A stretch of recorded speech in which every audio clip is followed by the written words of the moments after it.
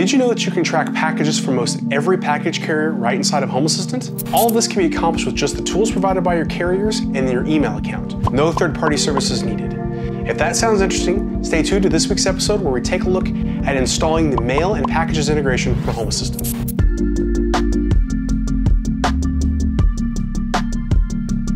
Hi everyone, this is Ryan with The Smart House. So between my wife and I, we each get a ton of packages each week. Between the two of us, we get a variety of items from different carriers. Items for our boys, clothing, and home supplies. I also get a lot of boxes of laptops and computer parts for work, plus all the items I get for this channel, things I order and things that are sent to me. Some of these things can be quite expensive, so we want to make sure we know when they arrive and get notified about that so we can retrieve them off the porch so nobody steals them. So about a year ago, I decided to seek out and see what integrations that you could use to track these packages. That's how I found this integration. Now, most major parcel carriers have a dashboard where you can log in and see the incoming items for a particular address. You just have to sign up for the service and it's completely free. Once you have this set up for each carrier, you'll have access to a dashboard where you can track all of the inbound items to your house, even if you didn't order them. Then as long as it's being shipped to your address, it'll show up in the dashboard. Now you can also get package statuses emailed to you when items move to in transit, out for delivery, or they've been delivered. Now the really nice thing about how this works is that once it grabs the information from your email, it does all the rest of the processing right inside of your Home Assistant instance. So nothing cloud-based after it retrieves the email. Now how this works is it accesses your email using the IMAP protocol. Now if you're not familiar with IMAP, it stands for the Internet Messaging Access Protocol. This is a way of retrieving email messages from a server without removing them. If you're familiar with POP3 email retrieval, it'll actually download the message and then remove it from the server, where IMAP will actually leave it in place. Now I know typically most of these integrations are designed for folks in and around North America, but thankfully, to the surprisingly large percentage of international viewers that I have on this channel, they've recently expanded this integration to include numerous worldwide carriers. In a recent update, they've added the following international carriers: Canada Post, DHL, Hermes, Royal Mail, Poczta Polska,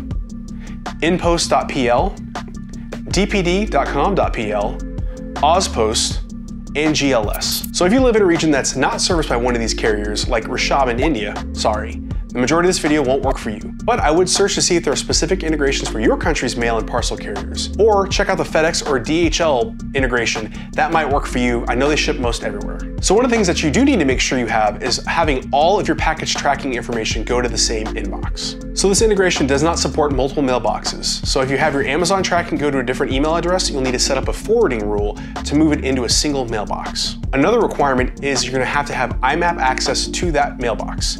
Some free email services like Yahoo do not allow you to have IMAP access anymore to your data. But I'm using Gmail for mine, which as you know, supports IMAP, and the setup is actually pretty easy. On that subject, if you're using Gmail, one more thing you need to take into consideration is if you're using two-factor or multi-factor authentication to protect your account.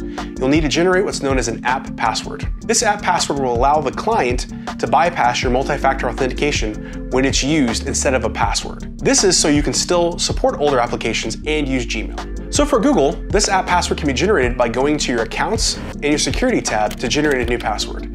Now make sure you note this down someplace safe because we're going to be using it in this project and you want to have it for later on. But please note this can be risky because if this password gets compromised, someone will have direct access to your Gmail account or your Google account. There's no way of limiting it to just having IMAP access, so please make sure you keep this password secure. You also might want to make sure you change this periodically. Now the last requirement to make this setup super easy is you need to have Hacks installed, which is the Home Assistant Community Store. If you haven't got that installed, check up in the cards or in the description below. I've got a video where I show you how to set this up. It's fast and easy and gives you access to a whole world of new integrations and also levels cards for your Home Assistant instance. So now you have all your messages going into a single mailbox, you have your IMAP information, your username and password, and Hacks is set up and ready to go. Then we can move on to the next step. So let's jump on the computer and get started. All right, so now we're in my test environment. So let's go ahead and get the integration installed. So like I said, you already had Hacks installed. So we'll click on Hacks, Integrations, and then go to Explore and Add Repositories. In here we'll search for Mail. Mail and Packages is the name of the repo. And then here at the bottom we'll say Install this package. So now it shows we have one pending restart. So we'll click on that and click Restart. A few moments later. All right, now that Home Assistant's back up and running, let's head to Configuration, Integrations, and then down here in the right corner, we'll click Add Integration. Now we want to type in Mail, and there's our Mail and Packages. Click on that. All right, so for the host, this is where we're going to put in our IMAP information. So for Gmail, this is imap.gmail.com. For other providers, you'll need to either go to the documentation provided by the author, or you can do a simple Google search and look for your IMAP information there. We'll type in imap.gmail.com. Port is 993. Username is your email address, and password. Now again, if you're a Google user, you'll be needing to use an app password generated from their website. You will not be able to use your standard password. Click submit. And then we're gonna go into step 2. So here at the top, we're gonna select the mail folder that we want it to read in. So if you have it configured like I recommend, you can use a different folder. Like I've got a label called deliveries that I use. So I'm gonna set mine for that so it only checks that one folder, it makes it a little bit faster, and it doesn't have to dig through your entire inbox. So I will find that on here. Now then the next one is the sensors list. Now this is where you can select which of the services you wanna use. So again, there are sensors that are used for the actual integration, like the mail updated. Then we've got United States Postal Service, mail being however many pieces of mail you're gonna receive, delivered, delivering, and packages are all related to USPS packages. So packages are the number of packages that you have coming. Delivering are the ones that are en route, and delivered means they have been delivered to your house. And then an exception is any type of error you have. Same thing with UPS, FedEx, and then Amazon. Now, you'll also notice you have the other options like I spoke to earlier about you've got Canada Post, DHL, Hermes, Royal Mail, Ozpost, Poteska Polska, and InPost PL, dpd.com.pl, GLS.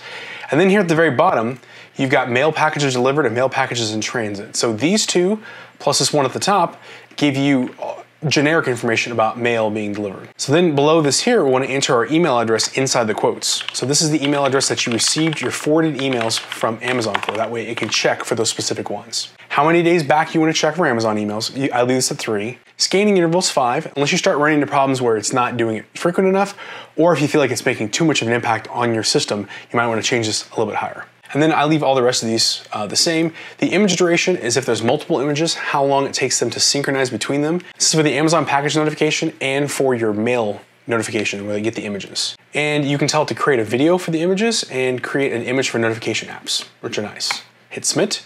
Now it's gonna go ahead and set itself up. Go ahead and dig into the mailbox, and then you should get the first amount of information probably in the first 5 minutes. So once it's finished being set up, you'll notice you have one device with 23 entities. We click the one device and it will show us all the various information that we get. So we'll notice 2 cameras in here. One being the Amazon delivery camera. So what this will do is take the images from the email you receive from Amazon and put them into a camera that changes that image every 5 seconds. So that way you'll see whatever gets delivered from Amazon using their own pictures. Same thing with the USPS camera. If you do get the images pulled from the USPS website, they'll show up in here and be able to go through there. Again, mine's not functioning correctly right now, but that's not a big deal for me. I don't really care, it's mostly junk mail anyway. All of your Amazon packages that are en route, so I've got 4 that are en route. I've got no FedEx packages coming in today. I have 1 package already been delivered. USPS has 1 out for delivery for me, so I'm looking for that. And then there's already been 1 USPS package delivered to my mailbox. So you could take all of these if you wanted to and insert them directly into Loveless, or I'll show you here in a second a cool custom card you can use to make this a little bit simpler. Then at the bottom here, we have your mail updated, so it shows you how long ago it checked before it refreshed. And then you have a link to the actual image. When it does generate a image for your mail, it'll show up in here. So there we go. Now we've got the integration set up. The data is being pulled into Home Assistant. So real quickly, I'm gonna show you how I make my dashboard a little bit neater using a project called Mushroom. So for that, we're gonna hop over to my live environment because I already have it set up and I don't want to do it again. And we'll hop over to my packages dashboard. Then if you notice here, I have a number of packages. So I'm using these cards right here, which are part of the Mushroom package.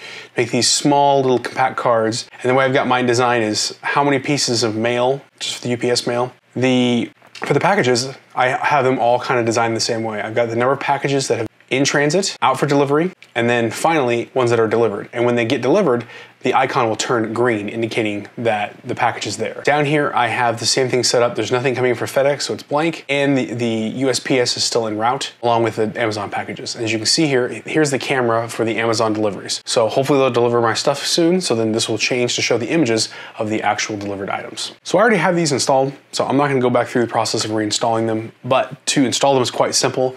All you gotta do is when you're in Hacks, you go to the front end section, down here in the bottom, which is cut off, but go to the Explore and Download repositories and then search for them up here. Once you find them, you can install them by clicking and going down to the bottom and click install. So to check that they're installed, once you refresh your browser, They should show up here. Again, these are ready for update. Then we'll go back to my dashboard and I'll show you how I've got these configured. So if we look, this is a vertical stack card. So 1, 2, 3, and then they have 2 horizontal stacks inside of them. So what I've done here, and I'll put all this code on the blog post just so you don't have to copy them off the screen. What I've done is I've created a mushroom template card, which this is specifically designed to have the icon color, even the primary and secondary information all able to be pulled out of a template. So in this case, I have an if-else statement for the icon. So if this sensor is greater than 0, then it changes the icon to mailbox open up, else the mailbox, which is closed. So I'm gonna change this to black so you can see it. There we go. So in the event that this turns greater than 1, this actually changed to the mailbox open icon, which has the flag up and the door open, which is pretty nice. Then we'll click over here. So that's for the icon. You can set the icon color and you can make the icon color dynamic if you want to. Give it a name, and then I'm just taking, you put the curly braces, states, parentheses, and then in little single quotes is sensor.mail_UPS_mail, and then you close that out, and then I just have PCs for pieces, so that shows up there. And then when you click on them, it just goes to the default action. I don't really have anything else set up. Then for the USPS packages, I have a package icon, but for the icon color, it will change dynamically based on if the packages are in transit. So if you look here, so that if the state mail UPS delivered is greater than 0, which it is, it'll turn green, indicating a package has been delivered. If that's not true, then it'll drop down to the next one. If the delivering is greater than 1, it'll turn blue. Then it drops down to the next one. If the number of packages is greater than 0, which means that it's not been delivered and it's not out for delivery, that changes to yellow. And then finally, if it's not equal to anything, it turns white. So it goes away. And then if there happens to be an error, it'll turn gray. And then we have at the bottom how I do this little arrows here. I just have the state of the sensor, UPS packages, an arrow emoji, state of the delivering, arrow emoji, and then the delivered. And I pretty much have repeated that for all of the other items. The UPS, so again, you just replace the variables on all of these items, and then you can customize it for FedEx. And the same thing with Amazon. I go down to Amazon, and I've got those all set up that way. That way, at a quick glance, I can see the status of all of my packages, whether coming or going, and then I can also see the delivery icons for the Amazon items, which is just a camera card, just a picture card. So if we go to by entity, we type in camera.mail.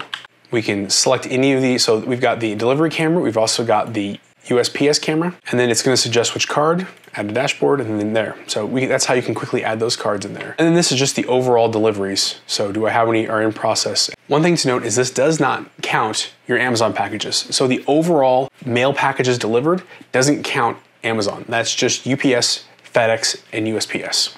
So just keep that in mind. And then we've got our updated icon so we know when the last time it was updated. So in addition to that, I've created an automation that will help you get notified if there happens to be a package delivered, if you want to set it up that way. So again, this will be on the blog post. You can feel free to copy and paste it. So I've got one specifically here for my FedEx. You can combine these together if you want to into a single one. I started that but never finished it. So when the FedEx delivered changes to above 0, then it makes sure that the number is above 0 and then sends me a notification.